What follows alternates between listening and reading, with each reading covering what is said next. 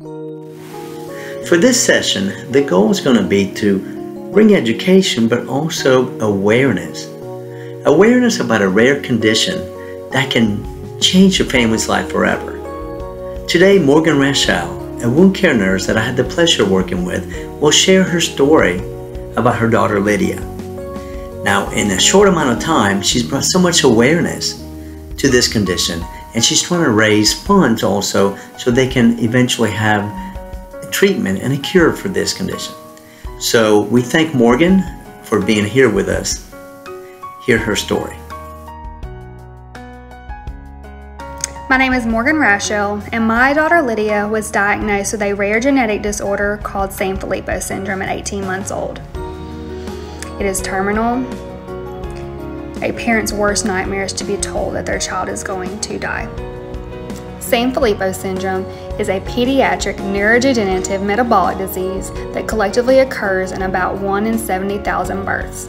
There are 4 forms of Sanfilippo syndrome: A, B, C, and D, each affecting a different enzyme needed to break down a complex molecule called heparan sulfate.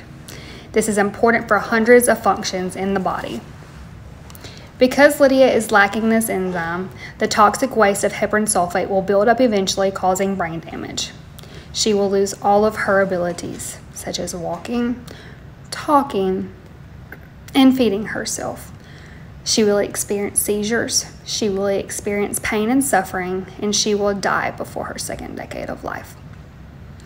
Because of its neurodegenerative nature and multi-system impact, Sanfilippo syndrome is often called childhood Alzheimer's. We were able to diagnose Lydia early before the brain damage starts to occur, around 3 or 4 years old. Lydia is 1, she will turn 2 in October. There is hope. Scientific research has progressively proceeded thanks to organizations like Cure Sanfilippo Foundation that fund both research and clinical trial programs. There is currently no cure or treatment approved by the FDA. The FDA has recently agreed that a treatment is working. This is massive news for the Sanfilippo community and families. There are no clinical trials enrolling. Our children have no opportunities to fight this disease. We need the world's help.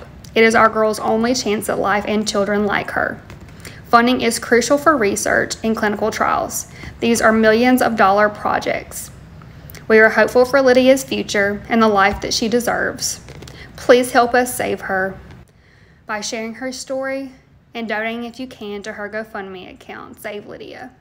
It goes strictly and directly to the Cure Sanfilippo Foundation for Research and Clinical Trials. Please help us save her before it's too late.